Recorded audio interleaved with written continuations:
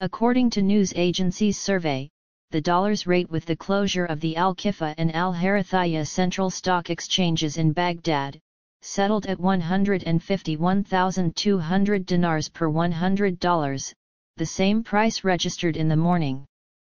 In Baghdad, the currency exchange stores recorded a selling rate of 152,250 dinars per $100 and a buying rate of 150,250 dinars.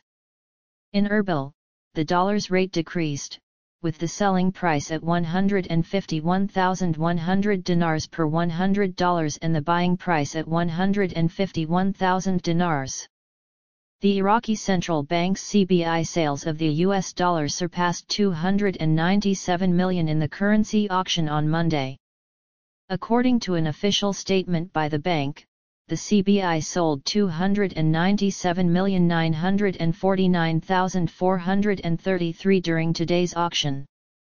The bank covered these transactions at a base exchange rate of 1,310 IQD per dollar for documentary credits, international settlements of electronic cards, and foreign transfers, while the rate stood at 1,305 IQD per dollar for cash transactions.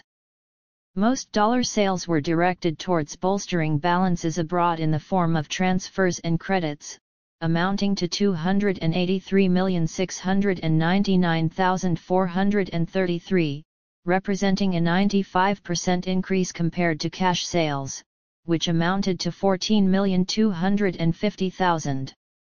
One bank purchased cash dollars, while 15 fulfilled requests to bolster balances abroad. The total number of exchange and brokerage companies participating in the auction was 15 companies.